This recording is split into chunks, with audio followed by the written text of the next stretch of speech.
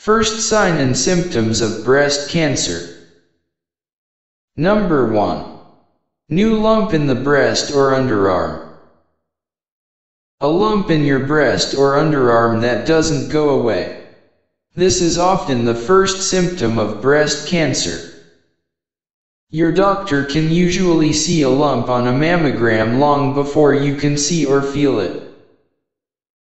Armpit lumps may be caused by cysts, infection, or irritation due to shaving or antiperspirant use. However, these lumps may also indicate a serious underlying health condition. Seek medical attention if you have an armpit lump that gradually becomes enlarged, is, or isn't painful, or doesn't go away. Number 2. Thickening or swelling of part of the breast. It is possible to see and feel the skin thickening that often happens with breast cancer. This skin thickening can also be detected on a mammogram. The breast tissue may feel dense with an irregular area of thicker tissue having a lumpy or ridge-like surface. You might also feel tiny bead-like masses scattered throughout the breasts.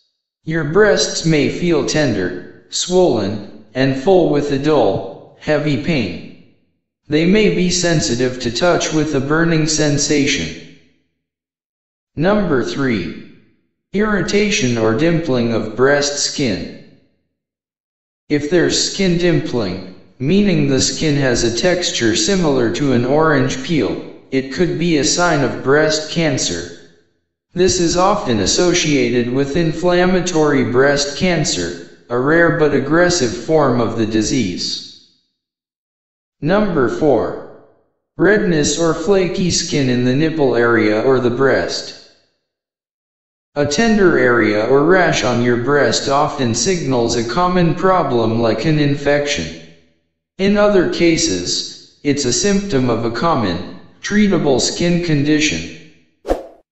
Rarely, a rash and soreness can be signs of inflammatory breast cancer, a form of the disease that can grow quickly, often in weeks or months.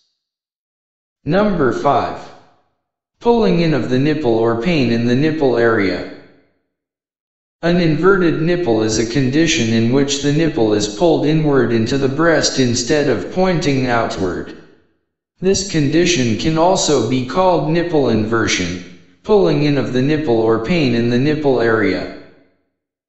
Thanks for watching.